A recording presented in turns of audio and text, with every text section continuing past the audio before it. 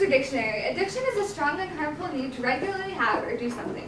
Intense craving, loss of control over the object of one's craving, and are all components of addiction. There are many different types of drugs. Drug and alcohol abuse are not the only types of addictions. People can be addicted to even the simplest of things, such as chocolate, candy, and even their phones. There are many different types of drugs: tobacco, marijuana, alcohol, etc. Each with its own set of issues and consequences, and each one slowly destroying your body. In America, 20 million people over the age of 12 are addicted to something, not including tobacco. 100 people die every single day because of drug overdoses. And in 2011, 9.4 million people were reported driving under the influence, not only putting their own lives in danger, but endangering the roads for other drivers. Rebecca was a student that had just moved from Arizona to California.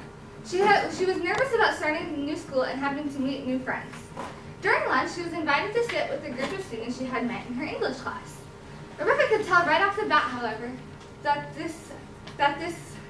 these groups of kids were not good for her. They constantly talked about drugs and partying, and they were failing half their classes. But because Rebecca was so desperate to make friends, she sat with them anyways. Over time, however, Rebecca started conforming to their ways. She started drinking and partying with them, and before she knew it, her grades were dropping and she started losing herself. Alcohol is one of the most common addictions in America and is one of the most untreated cases of addiction. Why? Because it is legal. Alcohol impairs your coordination, causes you to have uncontrolled thinking, so you do things that you wouldn't normally do. It increases your risk of cancer and causes memory loss. Tobacco does the same thing. It affects your brain, your heart, your lungs, your digestive system, your larynx, your muscles, and your legs. It causes your teeth to turn yellow. It causes you to have uncontrollable bladder control. And it causes your lungs to turn black, which increases the risk in lung cancer. Both alcohol and tobacco negatively affect the body's equilibrium. For example, in our liver cells, we have these smooth endoplasmic reticulum organelles. They help to detoxify drugs and poisons. With the increase in intoxication, however, there's an increase in detoxification. As a result, there needs to be an increase in the amount of alcohol you consume to get the same effect. For example, if you started off drinking only 2 bottles of beer a day, over time you're going to need 5 bottles of beer to have the same effects you had when you had just taken 2. Rebecca soon fell in love with a guy named Josh. Josh was a typical bad boy. He was constantly high, ditched half his classes, and constantly talked back to his teachers. Rebecca felt, however, that she could be the one to change him. Things didn't go quite as planned, however. Josh knew how in love Rebecca was with him, and he used this to his advantage, getting her to do things like drinking and smoking, things she normally wouldn't have done. One night, they were at a friend's house, and Josh passed Rebecca a marijuana joint. Rebecca had heard of the negative effects marijuana has on a person's body. However, because she was so in love with Josh and she wanted to please him, she took it anyways, and soon she became addicted. Marijuana is a gateway drug, meaning that it leads to the use of and addiction to harder drugs, such as cocaine and heroin. Marijuana results in memory loss, impaired coordination, an increase in heart rate, and it increases the risk of cancer. Rebecca soon was taking up to 5 joints of marijuana a day, and she soon needed something harder. She found that marijuana just wasn't doing the same effect it had on her the first time she tried it.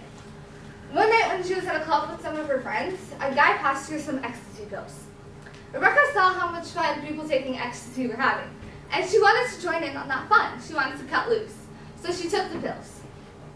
Ecstasy is not a gateway drug. It is a club drug.